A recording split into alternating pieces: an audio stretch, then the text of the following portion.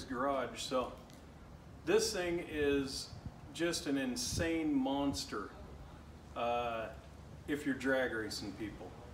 If you're running into dunes or off-roading, first, second, third gear, wonderful.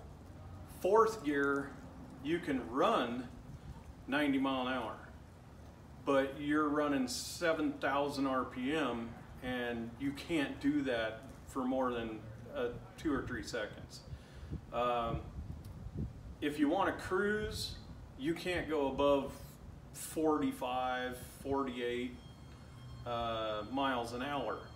And so today's project is I'm going to dive into this, pull this engine out, pull out the transmission, and I'm going to change fourth gear only so that I can run 65 miles an hour. I don't have a problem running this thing at 100, maybe 130 for a few seconds, but I don't want to run and cruise at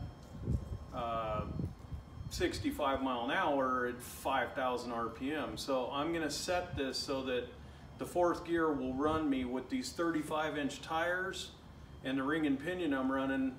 I want to be able to cruise at 65 miles an hour at about 28 to 3,000 RPM. And that way I can go out and just cruise the highways all day, but my first gear, my second gear, and my third gear are still going to be monster, and then I'll just probably have to maybe rev up third gear a little bit to shift into fourth. I doubt it. This engine's got about 190, maybe 200 horsepower, so I really don't think it'll have an issue. I'd probably just throw it in fourth gear at 40 and it'll cruise around on up. So anyway, let's jump into it, yank this out, and we'll take some video of the tranny when it's apart.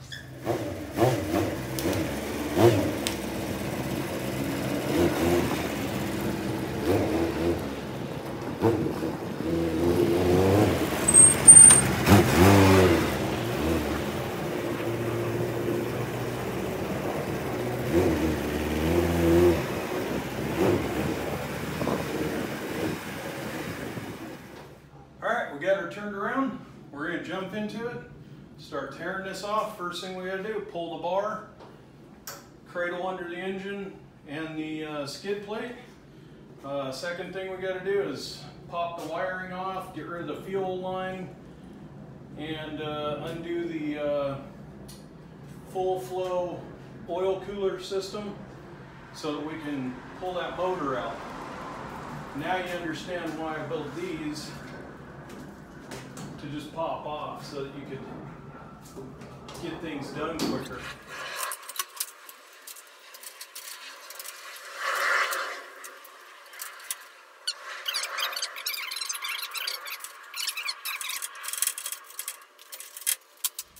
So I got my skid plate off and I got my cradle bolts out. This is something that I've learned from the mechanics that taught me in Colorado. Mark all your bolts, bag them, keep them separate. Don't put anything, don't put like skid plate and cradle bolts together, even though they basically are screwed together. Keep them separate. So this is cradle bolts, skid plate bolts, and then it's really important, put them somewhere where they're totally safe. I'm going to set them in the passenger seat. There's cradle. Coil, we have got black going to the distributor. We've got, actually I think we only need to disconnect the red. It goes to the bottom. And then we've got oil is green. And then we got to do the distributor, or the alternator.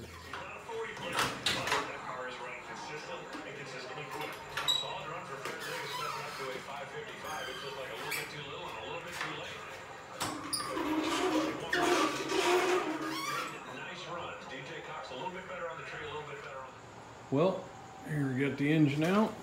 Got her sitting up in the storage location against the wall. Got the transmission out. It's on the trailer. Took hour and 57 minutes, I believe. So we are ready to head to the shop and use the press and everything down there and the transmission tools. And we'll get that gear changed out. One of the other things I want to do is, while this is out, I'm going to take that oil cooler. I'm going to bring it down and run the lines through underneath right here. You can see that gap. And I'm going to mount it inside here and have it blow out the bottom.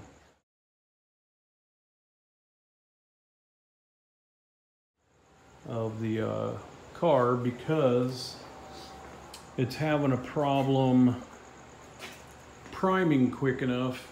That thing holds a quart on its own, then the lines hold another almost half a quart to a quart. The oil filter holds at least half a quart, and then the doghouse cooler holds a quart, well, probably half a quart.